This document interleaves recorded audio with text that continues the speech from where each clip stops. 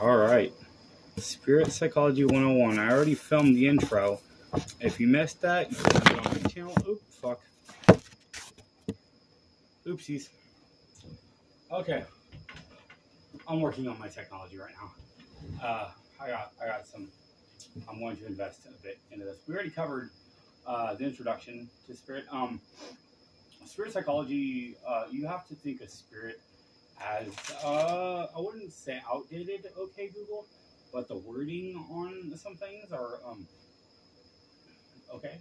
You know, I've already covered shape shifting magicians who doppelgang you are in fact identity thieves. Or black magic is a form of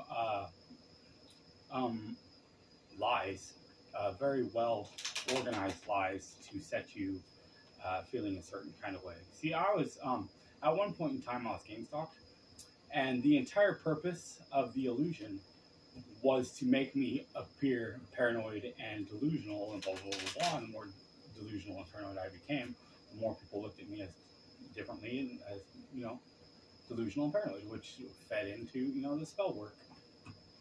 I'm going to go into what I call mastery points now. Sometimes I'll ask spirit, I want to work on myself. I want to really test my boundaries. On what I can, and just feed me a story. See, I've come to the point where I can redo childhood stories and see different people's points of view. The sky's the limit with spirit. Sometimes you got to think of him as a child who wants to show you where the bad man touched him. He will always explain what you don't know first, and then get into the more what you do know after a bit. But for right now, I'm going to do what I call spirit PSAs, public service announcements. I used to do them on my Facebook. I recently deleted my Facebook. Film my story. Go ahead and check out the YouTube channel. I have a lot of videos on there about what was going on with me. So spirit PSAs are a little bit different. Well, why don't we just get into it, huh? Judgment. King of Pentacles. Knight of Cups. Judgment is just what it sounds like. Judgment, either by spirit or by somebody cast upon you. In the reverse, it's usually a bad judgment, if that makes sense. That was a bad judgment call. That's bad judgment. But here it's in the upright. Ooh. King of Pentacles, Virgo, Taurus, Capricorn energy, masculine. A lot of the times I'll check in with spirit. How do you see me? He sees me as King of Pentacles, which is weird because I am a feminine. I'm a straight man, but I am a feminine for sure. I am more creative and random, and I am not very direct. And but feminine and masculine has absolutely zero to do with gender and gender identity. I know a lot of masculine women who drink and fighting around the world. That's kind of who I look for, and who could balance out my femininity. That's the pink. Knight of Cups usually has to do with romance and charm and charisma, and usually it's a water sign. Again, it's funny that I have a water sign I'm dealing with. As usual, if you want to know my stories, check it out. So there's a judgment about a King of Pentacles by a romanticized water sign. Now this water sign wants to take action. Knights of action are cards of action. Knights are on horses, and horses symbolize, well, of course, action and horsepower and speed and cunning and cavalry. And they're of action. Of water, which Cups is of water. It's usually emotional action, and in this certain situation, romance. Someone's feeling romanticized and charmed about how King of Pentacles, and they're judging him righteously about how romantic he makes them feel. Now, I'm going to do some clarifiers here. Queen of Pentacles reverse. Now, in the reverse, Queen of Pentacles cannot support her family. Again, Capricorn, Virgo, Taurus energy. In the reverse, that's usually a single mother who is struggling to make ends meet, can't keep the house clean, can't get the kids to soccer practice. There's no gas money. In the upright, it's the exact opposite. The bitch is on top. This is in a reverse. So, continue.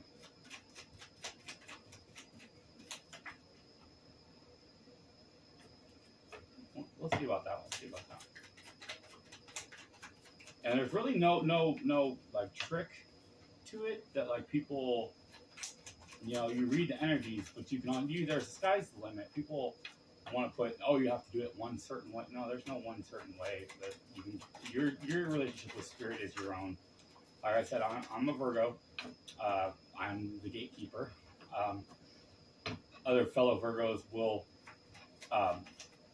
agree with you on this, that Virgos have been through some bullshit, but not because of, you know, the way they are or anything. It's just, you know, society.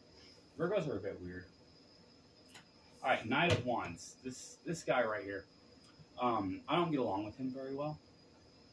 I am a one-woman man. Knight of Wands is a one-night stander, impulsive. I put it this way: he's quick to get his wand wet, and then he's quick to get away. In the reverse, it's very much the negative aspects of the player piece of shit that you wouldn't really want to be seen in public with. Impulsive, hasty. Continuing. Let's hear about the King of Pentacles. Six of Pentacles refers to giving and receiving in equal reciprocity, or giving to two situations. In the reverse, it is giving to two different people. Now, if you aren't starting to understand the story that's being told so far, a judgment passed on a King of Pentacles by a Knight of Cups about failing to make ends meet, impulsive player energy, giving to two situations.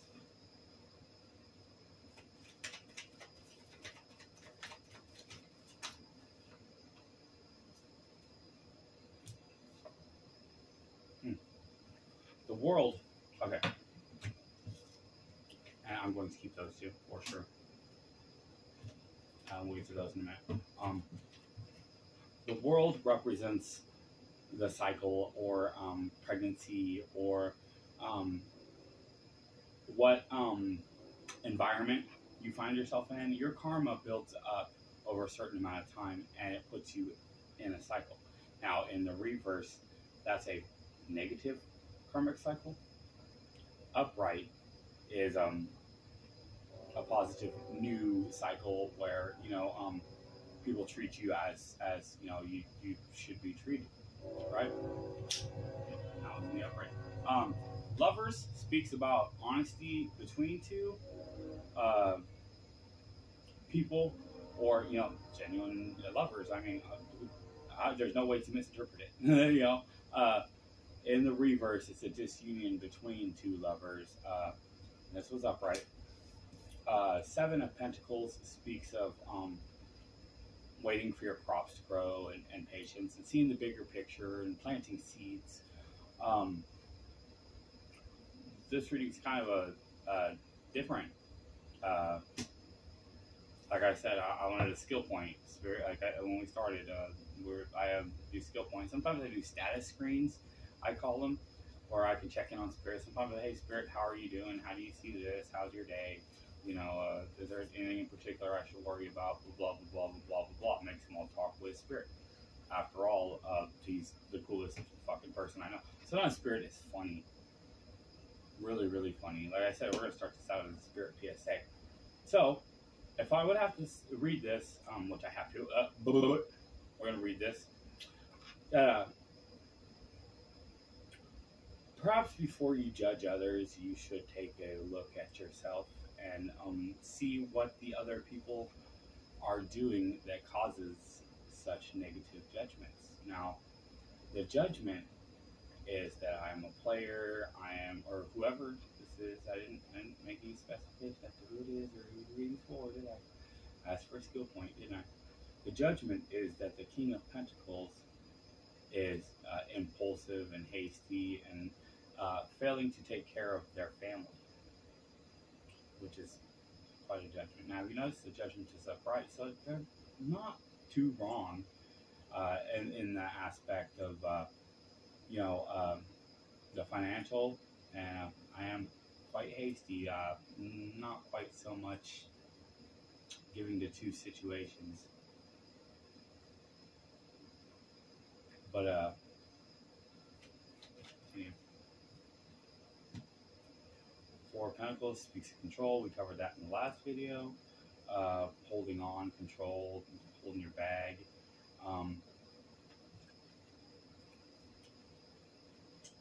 Right on top. Four of Pentacles, clarified by Four of Pentacles, which is Spirit. Did I stutter? And since we accepted one out of the top, we'll go with Seven of Cups reverse too, which is a disillusionment or minimizing of options.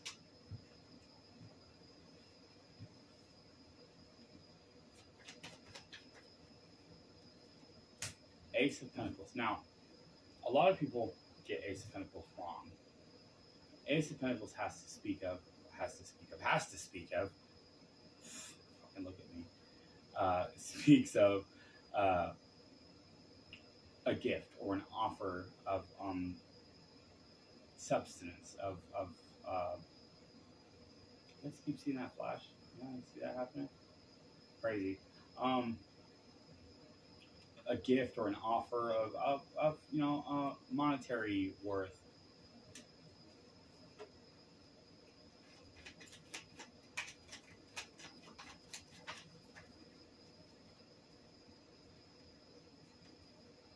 Five of Swords. Five of Swords is a betrayal. Not a full-blown Ten of Swords, everything ends betrayal, but like a backstab or a, how would you put it? Just like when you tell someone not to do something and they do it, and it doesn't have to rely upon like cheating or like, hey, can you please refrigerate the Dr. Peppers, and they don't put it in the fridge and they do the exact opposite and throw it in front of the heater. That's kind of Five of Swords, backstab energy.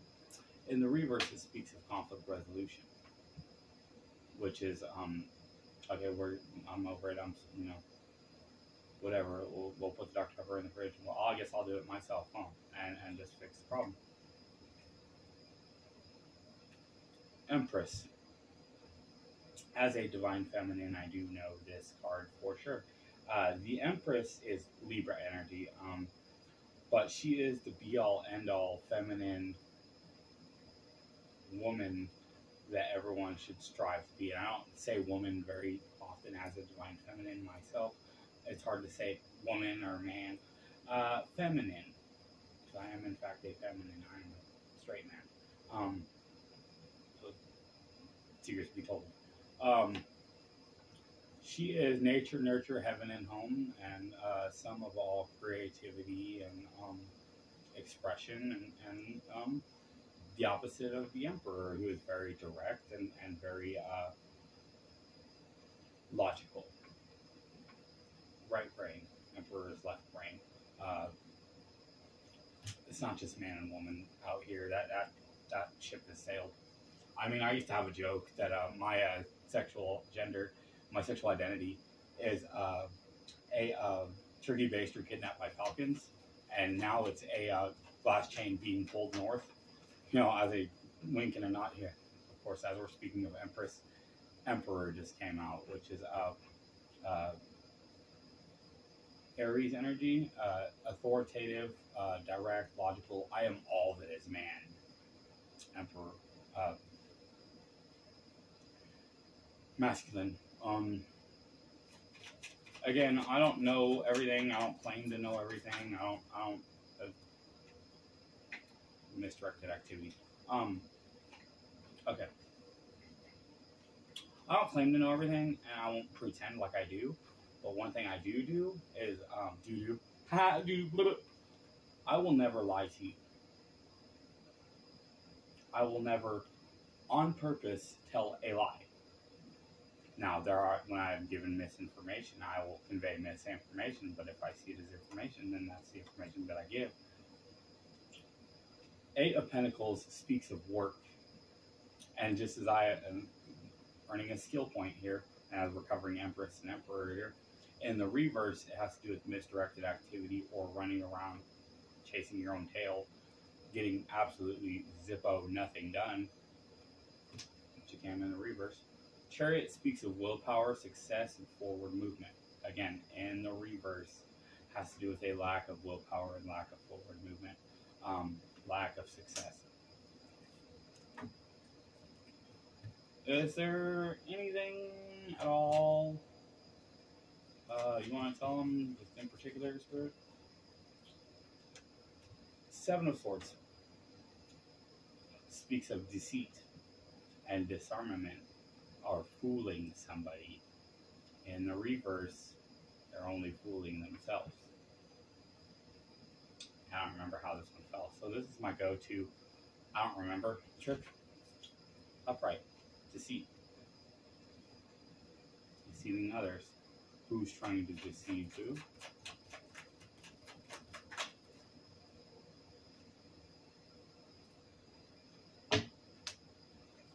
Ten of Pentacles speaks of full-blown abundance, and I have a joke about abundance, you know, having sex in the middle of the streets with two handfuls of cash as the cops look on and go, boy, that's cute. Yeah, we'll let them finish, and, you know, we'll arrest them later, or they'll pay bail, whatever, just let them do their thing. Abundance. In the reverse, lack of abundance, or the illusion of abundance, like something that appeared abundant did not, and it was, of course, in the reverse. Two of Cups speaks of a union between two people. That doesn't just mean romantic. There's emotions there, of course, but it could be two people coming together on a certain thing, or a child even, or anything in general. In reverse is a disunion between two people. So, skill point achieved here. Deceit leads to a lack of abundance and a disunion between two. A lot of people are afraid of the Death card. The Death card's not one to be very much. Why is so much screen keep flickering like that? It's crazy.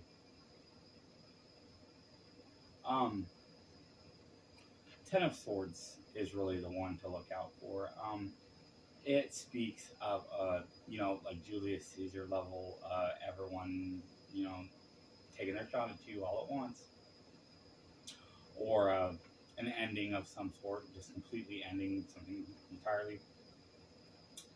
In the reverse, it speaks of regeneration and overcoming and getting over brutal ending. Well, in the upright. So let's go ahead and check that out. Again, there's no particular certain spread, certain way of doing things. It really has to do with, you know, your intuition. Nine of Swords speaks of fear, anxiety, nightmares, and the reverse, it's overcoming such things. Does that make sense? Here's one, Six of Cups. Six of Cups has to do with the past. Bottom line, be it positive or negative. So, these two cards in joint union, having nightmares about the past or anxiety about past situations happening. Again, so this particular person knows it's over, and they have nightmares about it.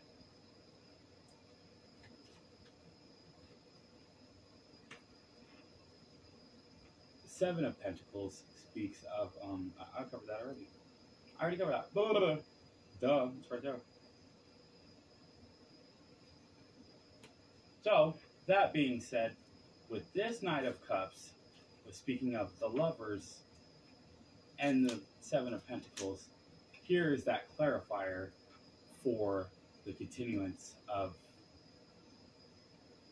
that Knight of Cups energy. Because they feel like they're in a lover's union, and they see the seeds growing. The seeds they planted. This is again upright, which is continuing. So let's see what seeds this particular person feels like they have planted, and we're going to clarify on that. Oop. Knight of Pentacles is slow. He is the slowest knight of the knight suit. Very slow energy, but he gets things done, so instead he wins the race. Is that not the parable we all know? In the reverse, it's stuck. He gets distracted easily. Let's see. Positive, negative, negative, stuck.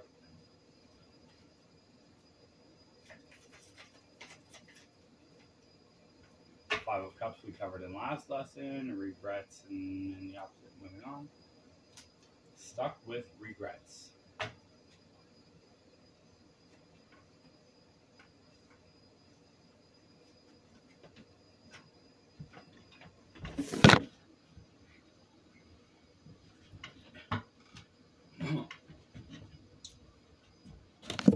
I guess that's the end of that.